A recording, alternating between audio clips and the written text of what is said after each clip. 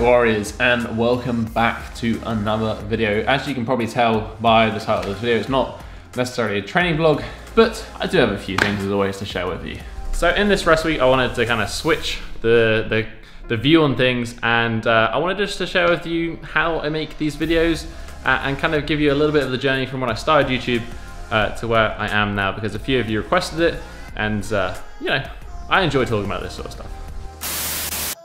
So this is actually about a week after I started filming this video, simply because I ended up doing a lot of renovations and decorating in the house for the final room, and I kind of wanted to share with you at the end of this video a little bit of a house tour, because it's something I've been working hard on, sort of behind the scenes, just as a personal project with my girlfriend over the past few months, and a lot of people have requested it. So at the end of the video, we're going to go through that. When I'm talking about making YouTube videos, I'm going to talk about, you know, how I first started making videos, why I started making videos, and then also kind of how I make videos now. I'm going to talk about the camera equipment, I'm going to talk about the editing, all of that sort of good stuff. So if you are interested in it, stay around, and if you have any questions, I'll do my best to answer them in the comment section down below. Just, you know, leave a comment and let me know your thoughts. So I started making YouTube videos actually about 5 years ago now, and let's be honest, initially they weren't the best things in the world, but as with all of these things, you learn through the process of just doing.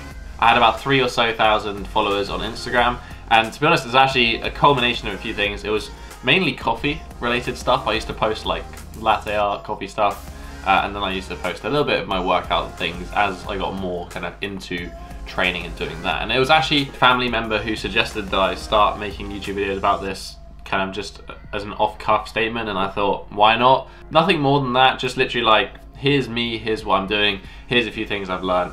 I hope it helps you out. At the time, I started filming videos on one of these. Not even this one, this is an iPhone 10, a very smashed and battered iPhone 10. But initially, I literally just started with an iPhone 5. I used to just film my training sessions, film my training, film whatever was going on, super simple. So a lot of times I hear from people like, oh, what camera are you using, what this, what that? Especially nowadays, like with the new iPhone, the new like high-end Android phones, the cameras on them are so good that, to be honest, you really don't need a DSLR. I think about this sort of time I got to about maybe 3,000, 4,000, 5,000 subscribers, and again I was just documenting stuff, and I decided to actually invest in the channel. So this is the first bit of equipment that I actually bought to make videos, and it is a Sony DCR-X100. I'm not sure what mark this is, I think it's Mark II, it's an old one. It was about £220, $300-ish at the time, and yeah, it didn't have a microphone, didn't have a lot of things. Shot in 1080p at least. It's a decent camera, and I still use it to this day. I use it as my second camera when I do like follow along routines, so there's a different angle. I was not making any money off YouTube at all. I didn't make any money off YouTube at all until maybe like 3 years into it. I think this is probably only a year into it at this point. It's just, I enjoyed making videos, it was fun, and I enjoyed taking photos when I was traveling or when I was elsewhere. So it was an investment partly for YouTube, but just partly for general life. The next camera I bought from there was a Sony a6000, and I used this camera for a long time, and I probably would still be using it, to be honest, if I hadn't have broken it, but I did. So this is why I'm no longer using this camera. I used this pretty much up until I had about 50,000, 100,000 subscribers. I carried on using this Sony a6000 camera. I actually bought that camera when I finished university, and that was at 10,000 subscribers. The camera was about £400, $500-ish. And I bought that camera with the intention that when I finished uni, I was going to give this a go for 6 months. I was going to try and do YouTube and that sort of thing as a job. And that was kind of like the investment that I made, a better camera to make better videos and this sort of stuff. If it doesn't work out in 6 months, then I'm going to go get a proper job, basically. And that kind of really takes us up to the present day. I guess I should share with you what I actually used to make videos on a day-to-day basis and a week-to-week basis. Here's what I use. So the camera I'm using at the moment is the Sony a6300. It's an APS-C sensor, so it's a little bit cropped. The reason I chose this camera is essentially it's good value for money, it shoots in 4K, and it basically does everything I need it to do. My videos aren't particularly complicated. This camera covers everything very, very nicely. I pretty much only use one lens on this camera, and that is this Sigma 16mm f1.4 lens. I've bought and experimented with various lenses. This has kind of been the one that seems to do everything really, really well. This is basically the only lens that I use. It's actually equivalent to a 24mm lens, so it's a little bit cropped in. It does everything from the talking clips that I do to the exercise clips that I do, and it makes everything look quite pretty. So I'm a big fan of this lens. I also sometimes use a Sony 35mm f1.8 lens. but this one I don't use all that often, maybe sometimes for some more close-up stuff. To be honest, 99% of the time I shoot with a 16mm. Audio is probably the biggest thing, more so important than the visuals, the camera. You can make things look nice with just an iPhone. The one thing though that lacks is generally the microphone. If you have decent audio, it makes your videos so much nicer to listen to anyway.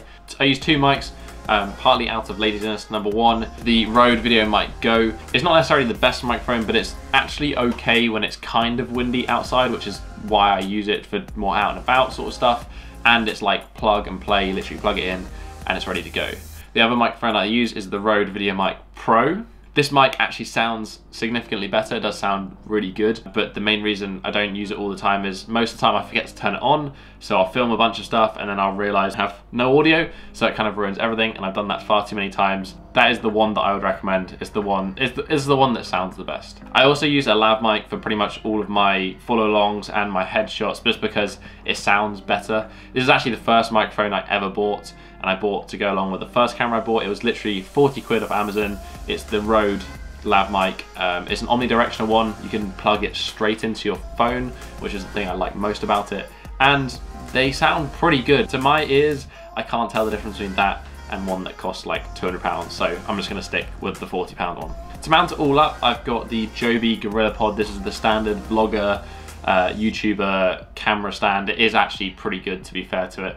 I've bought various ones over the years. I started with the 1 kilogram one, then I bought the 3 kilogram one, and this one is the 5 kilogram one. This is the only one that I've bought that's actually lasted more than like 6 to 8 months, because the joints get all worn out. So if you are gonna buy one, buy the big bad boy. It's worth the money. The other ones just kind of suck, and they're just like really easy to move around and don't really do anything to hold the camera in place. But that's really it for camera gear. I like to keep things nice and simple. I have a bigger stand as well, which is this one that I use to film like things where I need more range than the Joby has. I'll just link this one down below. I don't know what it's called. Links to everything will be in the description down below. I'll probably use Amazon affiliate links, so if you do want to buy one of these things and you use the link, it will help me out as well, so I appreciate that. Right, so next up is video editing. I guess that's kind of important when it comes to making videos. I personally use Adobe Premiere Pro.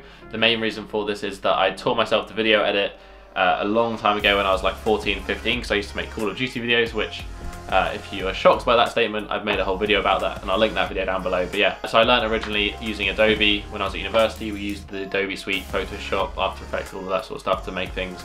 So I kind of just know how to use Premiere Pro, which is not necessarily the best on Mac, but as I said, I'm just kind of used to it and I like how it works. That kind of brings me onto the computer that I use. Unfortunately, I don't use anything particularly fancy. I use a 2016 MacBook Pro. It's actually the old one, not the new one with the touch bar. Just a 15-inch one, max spec, 16 gig of RAM, 1 terabyte SSD. It's got a graphics card in there as well. It does the job for me personally, although I do video editing, and this computer is getting on 5 years old now. It still seems to manage things pretty well. But that is, yeah, like a super quick, this is how I make my videos.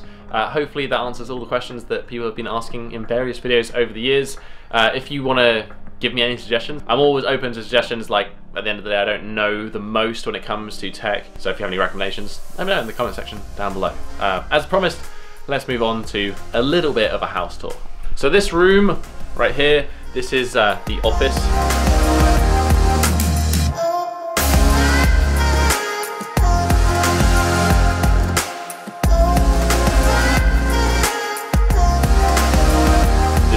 Second bedroom in this house, but this is mainly where I work and mainly where I now shoot videos. It's nice to have like a consistent place to shoot videos on. I feel like that adds a nice professional thing, and it also looks pretty cool as well. Above the setup there, something you probably don't actually see in a lot of videos. These are Sean Connery when he's playing James Bond, and he's with, I can't remember the Bond girl, but they're doing handstands on the beach as part of filming. I believe the film is Doc Snow. I thought it was really cool. One of my clients had it, and obviously in the middle is the YouTube 100K plaque as well. On the wall here is just a couple of IKEA pegboards. This is where all the camera gear kind of just hangs and sits, and receipts and other things. I think it's super useful, but at the moment everything's being used, which is why it's not on the wall. I highly rate these. I think they look really cool, and you can make them look awesome as well. Next we have the desk. This is an Urkel table. I bought it for like £50 second hand. I took the tabletop off, and then the bottom, the legs, these are the IKEA standing desk, so they can go up and down depending on how you want to sit. or stand, as the case may be. Behind the desk is some sound foam, just because it helps reduce the echo in here, and just the daily reminder. Next, we have the bedroom.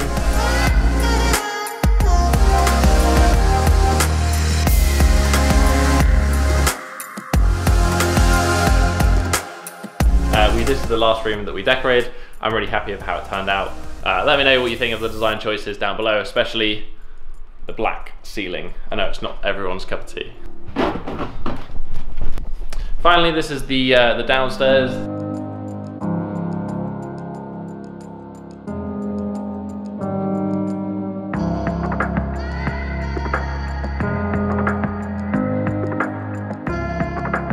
Kind of lounge.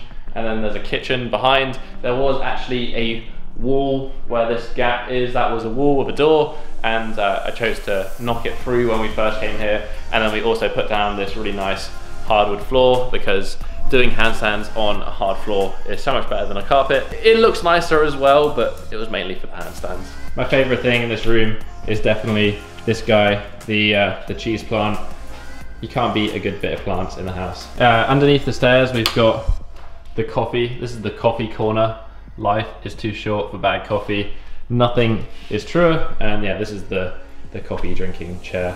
Finally, we have the coffee machine next to some washing up, but mainly the coffee machine. This is a Bizarra Magica coffee machine. This is actually quite old now. This is like 7 or 8 years old. I bought it when I first went to university. I sold my car, and because I couldn't afford a car at university, and I bought a coffee machine because that seemed like a logical investment at the time. But yeah, I've had it ever since, and it's top notch. But the coffee machine, we could have a whole video talking about coffee. In fact, I probably will make a whole video talking about coffee because that seems like fun. But yeah, that's a very, very brief tour of my home and how I make these videos. Again, I'd love to hear your thoughts on how this one turned out. I'm personally really happy with it. The people who watch these videos are certainly responsible for the ability for me to call this my job and what I do on a day-to-day basis. And I just wanted to kind of share that with you. And again, just say thank you. Like, I'm so grateful that I can do this as my job, something I love, I genuinely really enjoy doing. Like, I work all the time. I guess work, it's just what I do, it's my life. So massive thank you again for that. If you enjoyed this video, hit that thumbs up button and support the channel. If you have any questions, as I said, about anything covered in this video, leave a comment in the comment section down below. While you're down there, there's all the links to everything in the description, and also that subscribe button if you want to join the Bodyweight Warrior tribe. But other than that, that's been it for this week, guys. I'll catch you in the next episode. Have a strong week, and